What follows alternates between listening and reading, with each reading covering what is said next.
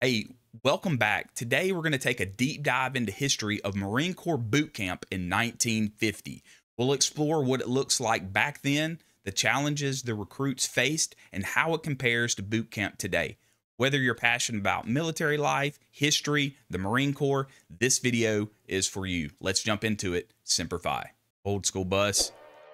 Hey, let's start with a little bit of history. In the 1950s, it was a time of significant change and development for the Marine Corps. After World War II, the Marine Corps was in a period of transition. The Korean War broke out in 1950, requiring a rapid expansion of training of new recruits. Boot camp during this era was intense. It was designed to quickly turn civilians into battle-ready Marines. There's a little bit of history going on here too. And in the 1950s, Marine Corps boot camp was held in two locations. That's Parris Island, South Carolina, San Diego, California. There's your haircut, as always, that traditional haircut. And the recruits, they underwent a grueling 12-week training program. Back then it was 12 weeks. During Vietnam, it switched to 9 weeks. But here it's still 12 weeks. They're issuing their gear. The training was physically demanding. It was mentally tough, with a heavy emphasis on discipline, physical fitness. If you're not used to showering together or with a group of 60 plus individuals, that's something that you might need to work on, because you're going to learn how to shower quick and in a hurry. It's lean, mean fighting machines, as you can see here. The drill instructors in the 50s, they were known for their strict and often harsh methods. They had a singular goal to prepare recruits for the rigors of combat. Simple. You're going to learn how to even do it. He's going to show you how it's done the correct way, and then it's up to you to finish and hone in those skills and perfect it the way he wants you to do it. The training was involved in long marches, rifle drills, hand-to-hand combat training, physical conditioning. That drill instructor's got a weapon on too, which is never saw.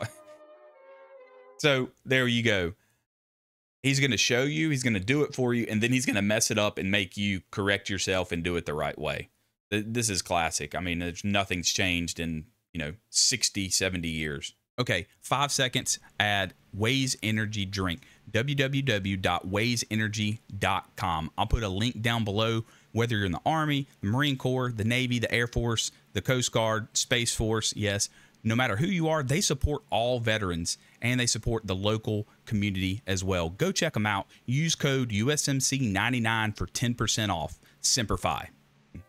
The recruits were pushed to their limits, both physically and mentally. It was a tough time. I mean, as you can see here, there's your issuing of your gear. Fast forwarding today, what it is like to the core values and the mission of the Marine Corps, that still remains unchanged to me. Boot camp has evolved in many ways. There's still modern training, but they still emphasize on marksmanship, as you can see here, physical fitness, discipline, and the most important, it's combat readiness. But there's also significant differences. The times were different. The things were different. As you can see, graduation was different. The uniforms were different. But as I've said before, the traditions still hold true to this day. That parade deck has had many of Marines made and marched across that parade deck. And I think there's a support system now that you get in the Marine Corps that you didn't get back then. Okay, I want to take a little break, 2 seconds, to talk about that support system, what I'm talking about that you did not get back then and what you get today.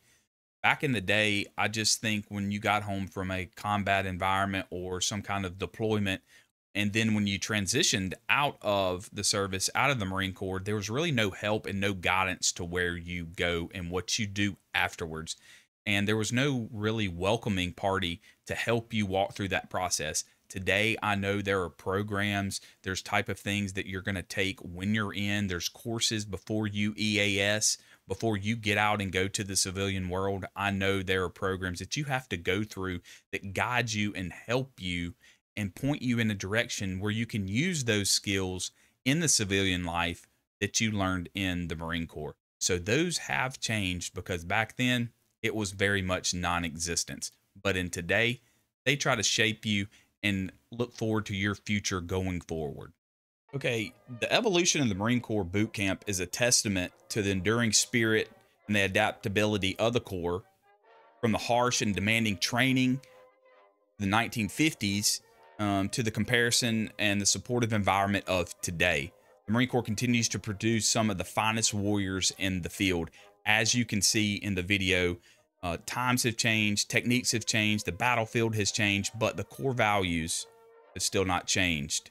Honor, courage, and commitment. It's still worth fighting for. I'm 100% agree with that. Semper Fi.